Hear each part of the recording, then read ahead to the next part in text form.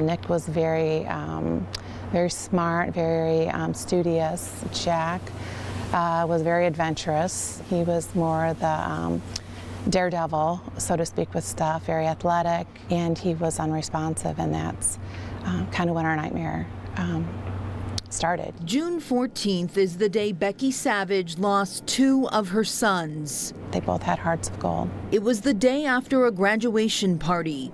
Nick brought some friends for a sleepover.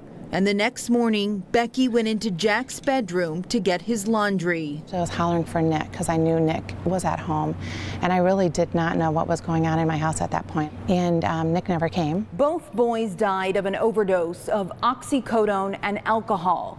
One bad choice cost them their lives, and it could have been prevented. My reaction was just disbelief. I kept thinking, why wouldn't they just say no? Becky talked to her boys about alcohol and drugs, but she never mentioned the dangers of powerful prescription pills like opioids. Prescription drug misuse and abuse was not something that was on our radar at that point.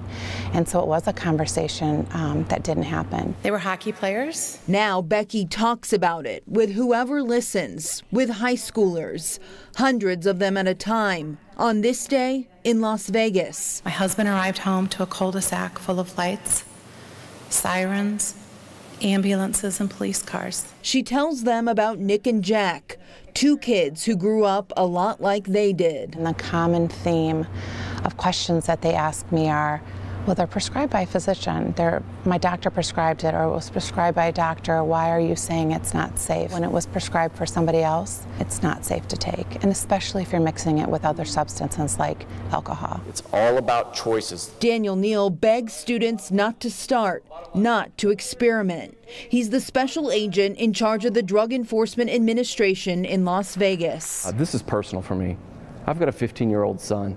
You know, he's a freshman in high school, and I want to get the message out to not only him, but others in his school and the rest of Clark County, the dangers of opioid overdoses. Just have the conversation. Have the conversation and talk about it. Talking about it keeps Nick and Jack's stories alive.